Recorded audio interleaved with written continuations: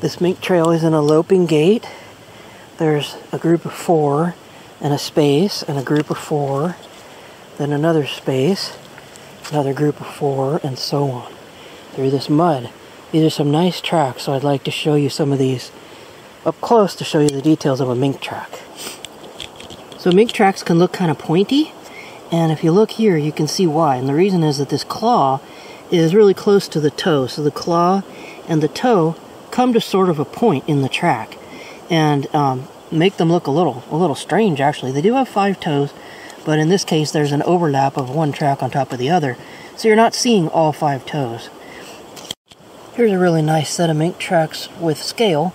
So this is centimeters, excuse me, and inches. So in this particular type of gait, the way they move is front hind. In this case though, they're all overlapping and sort of jumbled together, and it's hard to tell which one is which. You can see 5 toes on this nice track right here. There's a really nice drop toe here, further back in the track, and this one here has somewhat of a more canine appearance to it, which makes me suspect that that's actually the hind track instead of this one, but really I'm not positive on that. Because of the position in the trail, I would say front hind, front got stepped on by hind there, and these two being the hinds, those two being the hinds would make sense in that particular case. So if this one's the front, it would be a right front, because the thumb is dropped right there. So without seeing the 5th toe right there, just because I'm seeing these toes close together, now that could just be a result of splay, the way it landed in the substrate, so I could be totally wrong. The position of this toe may also be due to splay, so I'd like to follow this a little bit and see if I can find more detail. Sometimes mink tracks look less than perfect like this. You'll only see 4 toes out of 5, and there's an overlap here. You got one track on top of the other, but it's really a jumble and it's hard to make them out. And in this case, you have a hind track on top of a front track right there, and that's because of the position in the gate. You can tell that. Here's a gray fox. So looking at these ones, what this is 4 tracks, and it looks like 2. So you have the hind tracks landing on top of the fronts in this case, and that really makes a jumble of toes, which is very difficult to make out and to tell which foot is which on these. So right here, the hind track landed right on top of this nice front track here. That toe came from the front track. This one came from the front. These all came from the hind track right there. In this nice set of mink tracks right here, we're looking at the left side of the body. Here's the right side right here. You have the hind track here on top of the front track, and the hind track is nearly a perfect example right here. See, the pad itself has lobes to it. So there's a lobe here, and these 2 toes, which are 3 and 4, share a lobe. Lobes here and here for these toes. So you have the sharing of the lobes on those toes 3 and 4, but you also have separate ones for the other toes that help you to tell that this is a mustelid track. So a lot of animals have fused lobes down here, like raccoons. They're just flat. But on the mustelids, they're lobed like that. So you're looking at a toe 1 here, 2, 3, 4, and 5. It's not really especially dropped back further in the track right here, but it is in, these 2 toes are really close together, I think, on the hind rather than the front, which tends to splay out more.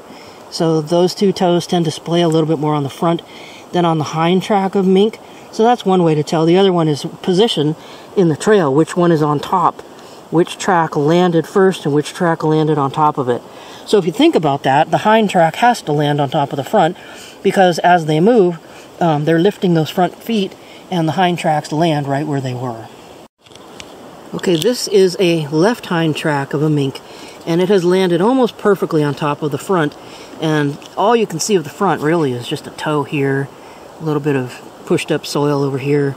So toe number 1 on this left hind track of a mink is here, 2, 3, 4, and 5. Notice how 3 and 4 are fairly close together. Like I said earlier, they share a pad. This single pad here services toes 3 and 4. This pad, small one, is for toe 1. That's the pad for toe 2. and that's the pad for toe 5. This toe is dropped a little bit further back in the track. These two toes are a little closer together, and that's how I tell a hind track of a mink from a front, although sometimes they are difficult to tell apart because their feet are almost the same size. They're really difficult. So I'm going to come back to this set of tracks again, and what I wanted to show you here, remember I went up there and I was showing you how the hind tracks, the toes are a little bit closer together, and they look a little bit narrower sometimes. That's why I think this is the hind track, and the inner toe is not showing here.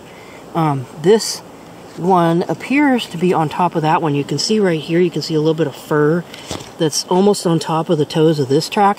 That's why I think this is probably a very splayed right front track. You can see a little bit of fur here from its heel.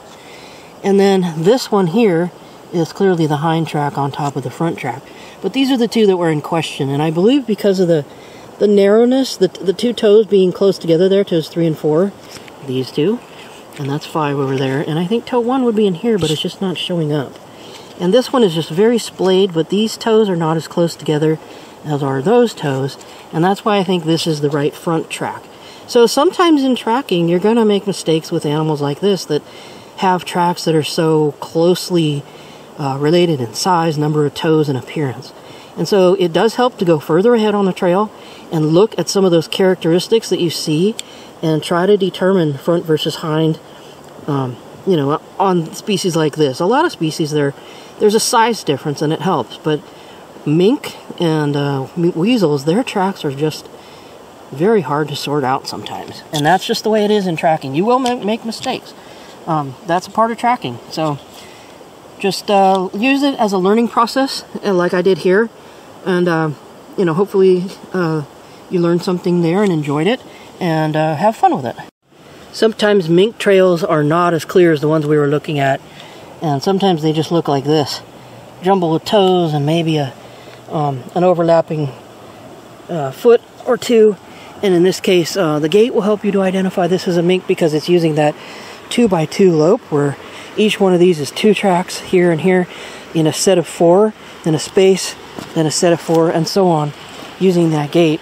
And also the number of toes that I showed you back there on that one track. Let's go up here. Here's a little bit clearer. So yeah, follow it out a little ways and look at the size of the tracks and the number of toes.